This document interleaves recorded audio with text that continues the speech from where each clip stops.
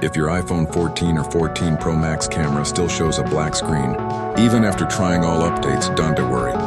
In this video, I'll show you the advanced fixes that actually work when nothing else does.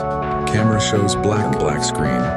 You've restarted your phone, updated iOS, reset settings, and still black screen. Let's fix it once and for all. Step 1. Check for app-specific glitch first. Open your camera in another app like Snapchat or Instagram. If it works there, your default camera app is glitched. Go to Settings, General, iPhone Storage and Camera and tap Offload App.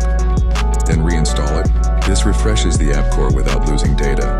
Then Step 2. Turn off camera access temporarily. Next, head to Settings, Screen Time, Content and Privacy Restrictions, Allowed Apps, and turn the camera off for 10 seconds, then turn it back on.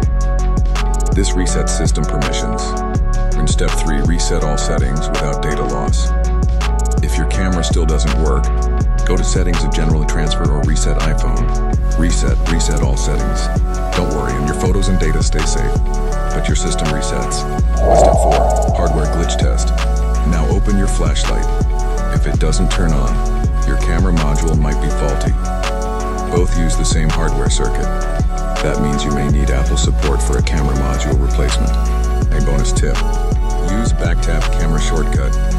You can set a quick camera shortcut by going to Settings, Accessibility, Touchback. Tap and set double tap camera. Sometimes launching it this way bypasses black screen bugs.